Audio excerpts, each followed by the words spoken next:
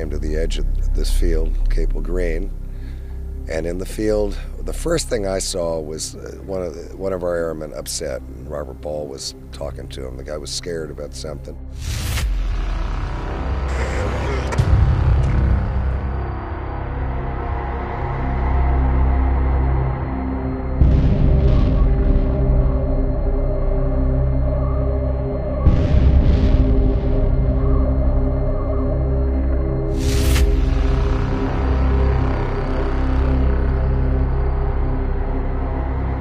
And then walked forward into this field, and what I could see was a 50-foot diameter, approximately, glowing mist on the ground.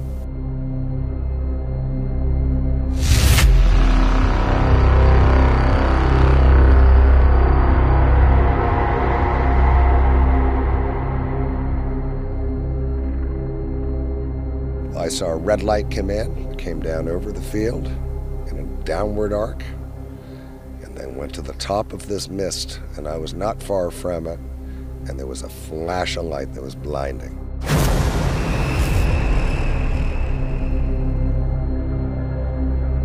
All of this is being filmed, and in the place was a triangular, delta-shaped machine, object, craft. The red, orange, glowing ball object was about approximately 2 feet off the ground. I cocked and locked the M60 machine gun. I was scared to death. I didn't know what that was. I didn't know if it was going to hurt me. Yeah, the airman jumped the fence and went out towards it, and if it had done anything to try to harm him, I was fully prepared to open fire on it.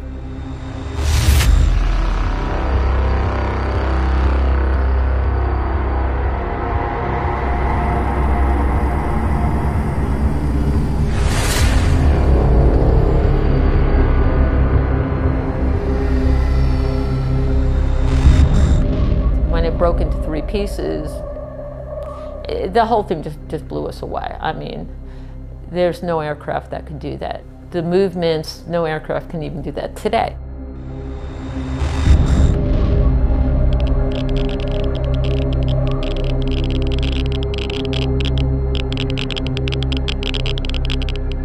It was like a thick beam that was scanning the whole WSA. Like he was looking for something.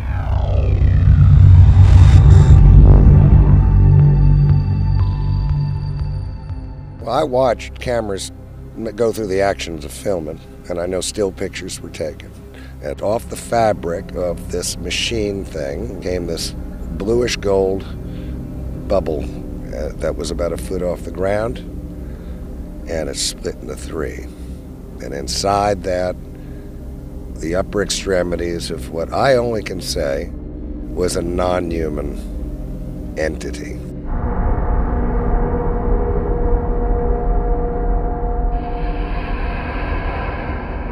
We have actual motion picture film of the UFO, and it was given to the F-15 that flew from Germany onto Bentwaters Airfield, and it was handed to the pilot. Canopy closed, and the plane took off. This craft, or whatever it was, it kind of started back, like it was backing out of the WSA, and it started going over the treetops of the forest. What told me this was alive is that when they moved,